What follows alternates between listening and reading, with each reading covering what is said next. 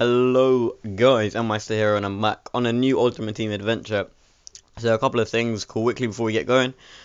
One, I was speaking really quickly just then. Two, my clubs video got some good feedback, but obviously, hopefully some of you guys will watch it if you missed it. Give me some feedback. I got okay feedback on that, but hopefully, I don't know if I might do one more, maybe a montage of our best goals, because I know some people don't like it.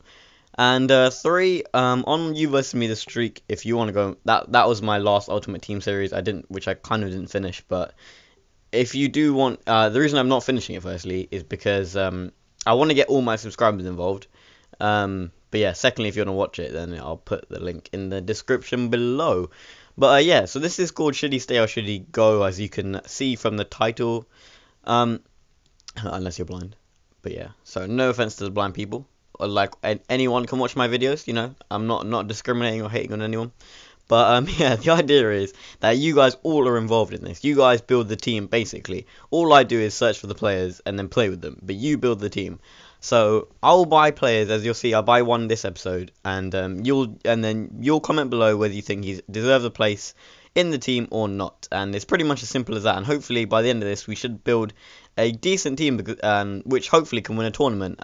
My sort of inspiration behind this was that a lot of my friends are playing Ultimate Team at the moment, and they're saying, "Oh, I'm trying to build," because they're new to FIFA and Ultimate Team as well, and they're saying, "Look, Nishal, I can't build a good team because of the fact that, well, the best players, the players they really want, are really expensive, and a lot of them build BPL teams. So even though it's quite late into Ultimate Team, I still think that hopefully, by doing this, I can help them find these unknown and obscure players and see if tells them if you guys as a community think they're good or not, if they're all based off the video, if you think they deserve a place or not." So yeah, that's hopefully how it will go down. We'll see how the feedback is after the first episode, but I do think you guys will enjoy it. But anyway, back to the games. So you saw Jay Grant score a header, and he scored that first goal as well, which are both pretty tidy. One on the left foot, one on the noggin, or the head as it's known. And then Edwi scored a long shot. And this guy, I don't understand why you'd quit in the 86th minute. Why? Like, what reason? Even if it was your tea that was waiting, it was waiting in the just for you to drink it. Surely, 30 seconds is not going to do anything. I mean, really? 30 seconds? I don't know. But anyway, so he quit. I got the win. So I'm pretty sure I got the win anyway. So one win, good start. And this guy, he had quite high, loads of green links, considering that his team, I think he just got it from a starter pack. But pardon me.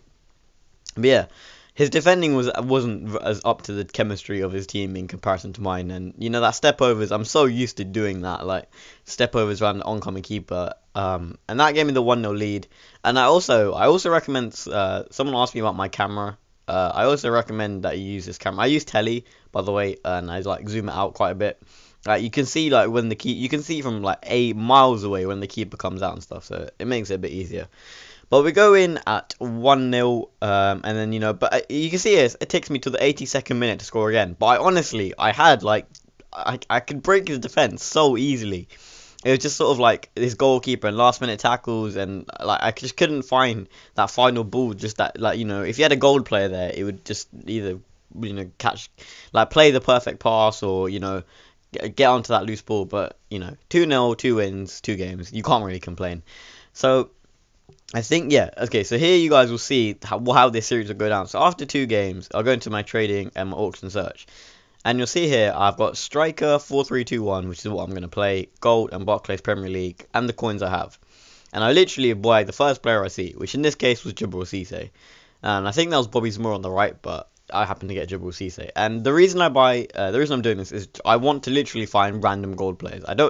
I'm not trying to find the ones that everyone uses. I mean, I don't know how used Cisse is, but I do know he's a very good striker because I have used him before. So this signing is probably not the best one to start with, but hopefully we will find some new ones to add to this. So you see how I've changed the team, changed formation for Cisse.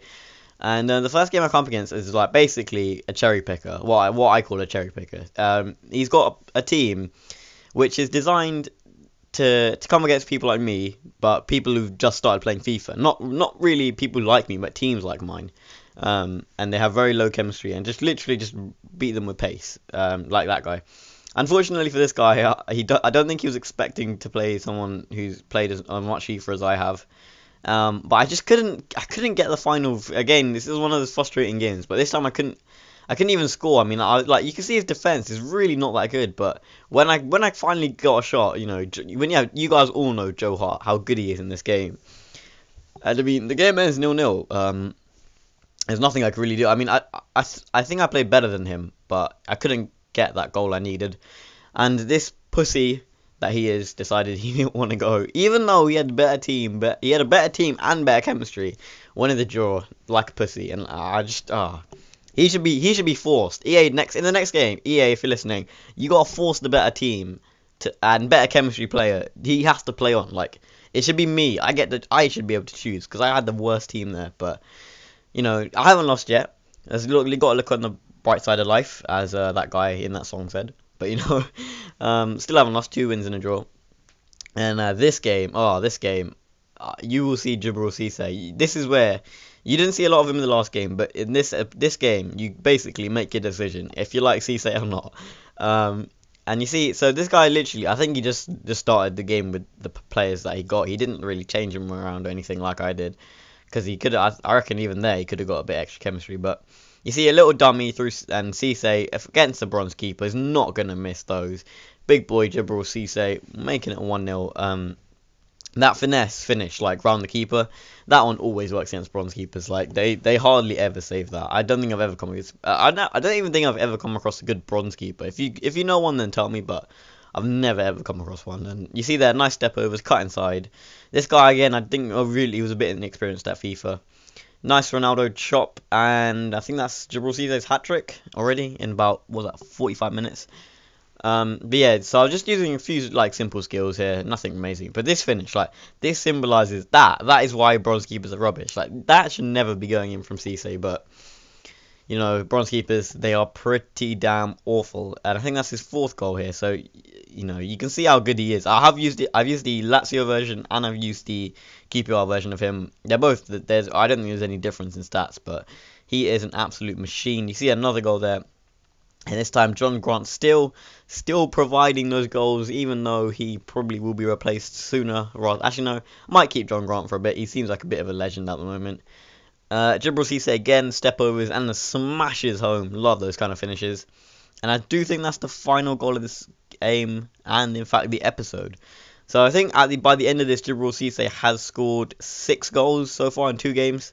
So yeah, 6 goals, there we go, in 2 games. So it's up to you guys. You comment below whether you think Cisse has earned his place in the Hidden Gems team. If you think no, if I get loads of no's, then I will sell him on. If I get loads of yeses, I will keep him. That's how it's going down. Please like the episode. Please favourite if you really enjoyed it. And other than that, peace.